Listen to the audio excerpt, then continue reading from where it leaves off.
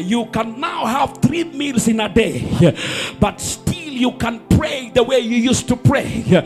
You can do your prayer and fasting. Can you be able to handle the kind of the blessing that you are praying for?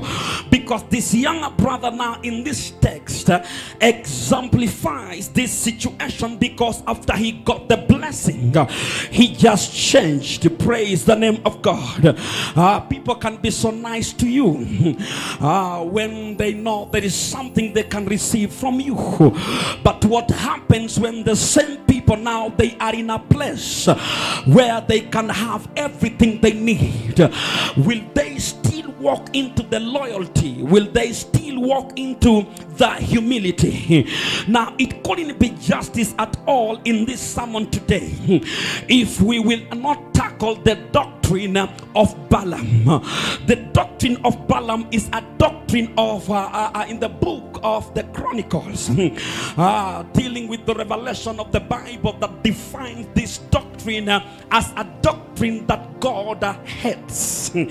God hates a doctrine of Balaam so much that he ain't in the business to sponsor it. He hates it because the doctrine of Balaam is always preempted unto the concept of Satan, where the Satan has a tendency of cursing the children of God who are blessed, because it is Balaam now who seeks the help of Balak so that Balak can release a curse unto the anointed children of God. Praise the name of God. But the Bible says as Balak went through the book of enchantments, he couldn't find any spell to cast unto the children of Israel. And that's why you are still standing here in Eternity City Church. There are people who have been brought down by the witches in the same village, but you are standing still because the anointing of God is upon your life. And that's why there is nothing the witches can do to you. Someone say, we are going to create today because we have been anointed. Now, I was trying to find out the meaning of the word blessing. I want you to follow me. What does this mean when we say someone is blessed? The blessing does not mean money. Blessing does not mean the things you have. It's not the kind of the car you are driving. It's not the kind of the house you are living in. When we say someone is blessed, we are talking about that force. There is a divine force of favor that rests on this person. A man's blessing is not into the abundance of the things that he possesses.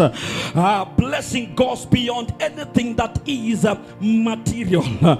That's why when you are walking into this force, even without anything in your pocket, you can still say, I am a blessed child of the Almighty God. The word blessing now, if I was to define it, I can pick what we call happy, because we have a tendency of thinking that people are blessed must always be happy. But happy is not even close to what it means by being blessed. Allow me to differ here by saying you can be blessed when nothing is happening around you. You don't need anything to happen around you for you to be blessed. That's why even as you cry, the weeping may endure for a night, but joy is coming in the morning. When you are going through the weeping, you don't need to lose the morale and the vibe of who you are when you know you are blessed. Praise the name of the living God, because you know the joy is coming in the morning. Being blessed is ability to succeed over the adversities. When you have the ability, when you have the power to succeed in the midst of the people who doesn't like you, you just know you are blessed. Let me demonstrate here, and let me make you understand. When you know the Lord whom you are serving, when you know that he is mightier than those who are against you, you can walk in a room full of the people who doesn't like you with your head up, saying, I know my Redeemer liveth. I know who I am. I know where I'm going. And no weapon fashioned against me is going to prosper. Ladies and gentlemen, I came in now to tell you that even the way you are seated down there, you carry the blessing of the Almighty God with you. And that's why you have been sustained in the year 2020.